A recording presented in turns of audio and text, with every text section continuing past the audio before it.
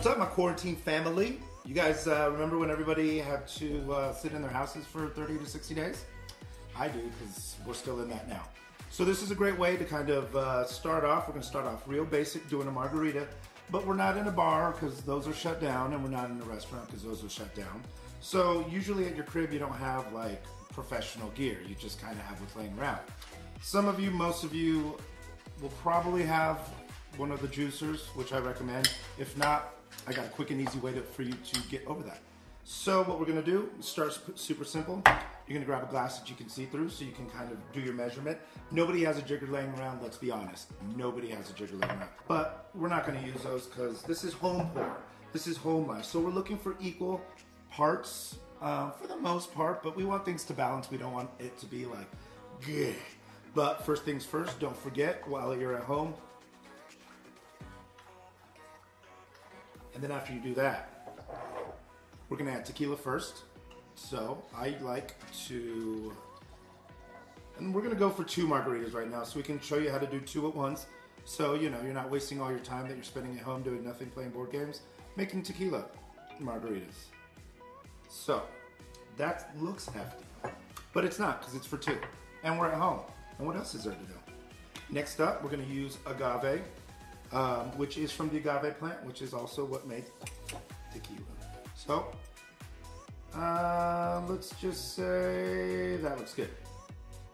All right, we're checking that out. Looking pretty good. It looks like it's a stiffy, and it probably is going to be, and that's what we're shooting for today. We have a little bit of triple sec. If you don't have it, tequila and agave and lime, you are doing almost OG style margaritas. We're not gonna get into the history of it, because again, it's that quarantine life, baby. So, triple sec, I don't like to use too much of this because I like to taste tequila. I'm a big tequila fan.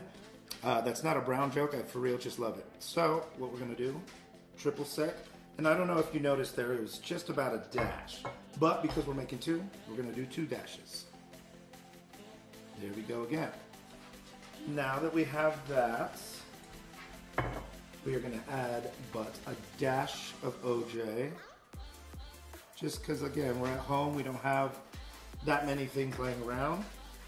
Notice the fine color looking very similar to what you would get at a restaurant that would be open. So, actually, these are going to be how we cut for our limes for garnish. And then when we cut our limes, we want the ends to be right there, and I'm going to cut right through it. And what we'll do is just throw this in there, and we're doing half a lime per drink. You can get as limey as you want though. Absolutely throw as much lime as you want. And if you don't have one of these fine juicers, I find, and don't do this, and be careful with this, please, but you put your blade into, and then you just start churning. And then you do a little squeeze, and you're kind of breaking up all those little limey bits in there. So that's the other way to do it if you don't have your squeezer. But when this is all over, I recommend getting one. It's good for all things citrus. So I'm gonna do 1 more. So that's about 1.5 limes due to the amount of tequila we have. And we always build without ice, so we don't dilute our awesomeness. Okay, so are we ready? Now what we're gonna do is we are going to add ice to our shaker.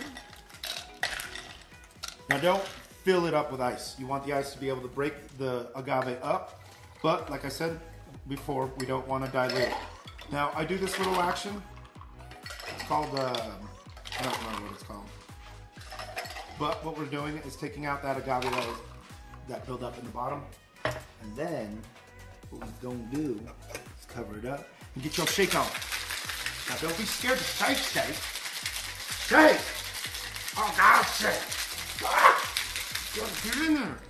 Because see, if you don't do that, the agave is not going to break up, and then it's going to get to the bottom, and then you're not going to have a balanced drink. So shake!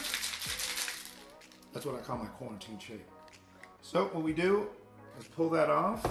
Now, I just throw some salt on a plate. It makes it easier. And then what you do is you use your limes that you had already discarded to kind of rim the glass.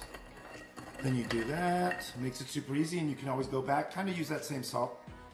And then we'll do one with and one without. Fresh ice always. Because you don't want those little shards just kind of going around, and I don't know, I don't like them. I'm not a big fan. And then, woo! Quarantine party! Now, so what you do, if for instance, you take your first sip. Now again, like I said, remember that first cut we had? And then what I do is one more squeeze and a drop, and then we taste. Oh my God, that's delicious. So, I like them very strong, as you saw how I poured. If for any reason, there are some ninnies out there who do not like strong margaritas, which, you know, they're out there, I don't like that much. What we're doing to do is, I'm sure you have some sort of sparkling, just throw a little bubble on top. This one happens to be raspberry, it's what we had. Add little bubbles to it. If not, soda water, Pellegrino, any of that works. A Sprite if you must, but then that kind of messes with the flavor, sweetens it up. I'd stay away from it. The sparkling sodas are the best. And that's delicious as well. Probably needs a little more lime. Ooh, now you're drinking happy in that quarantine lifestyle. Cheers, my friends. Stay safe and stay clean.